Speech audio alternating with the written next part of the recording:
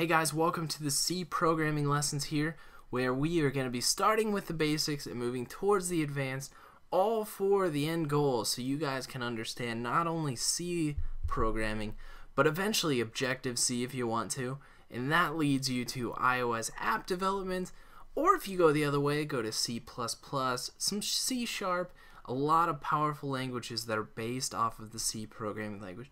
So this is by far the best foundation to start learning and understanding. But we're going to start with the basics. So if this is the very first tutorial in programming, I'm going to get you into the software, which is the next tutorial, the development environment, and then we're going to work through the language. So it should be a blast moving through this and developing within the C programming language.